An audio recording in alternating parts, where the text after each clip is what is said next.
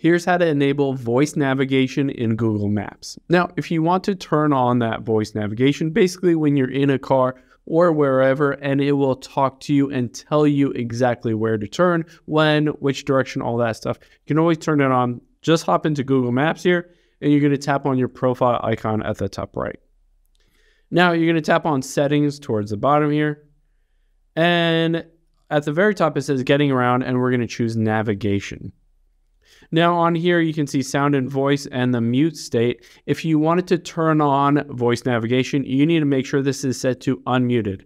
If it's set to muted, then it will not have any voice navigation, but you need to switch it to unmuted. And then the guidance volume, you can make it louder if you wanted to make it louder if you're having basically a difficult time hearing it, or maybe if it's in your pocket, you're walking down the street, wherever it may be.